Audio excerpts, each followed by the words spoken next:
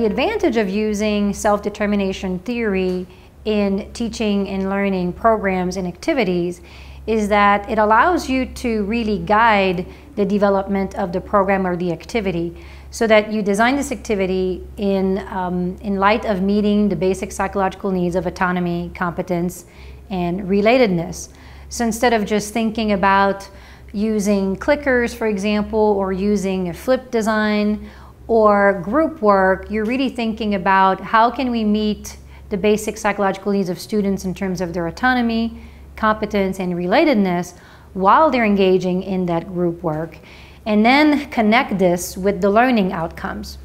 The other advantage is that by connecting the theoretical principle to a particular activity, and then the mechanism by which these principles will predict outcomes, is that if we don't see the results that we're anticipating in the learning outcomes, we can then go back to those theoretical principles and examine whether it was a lack of autonomy or a lack of relatedness or a lack of competence which prevented the activity from actually fostering the learning in the students.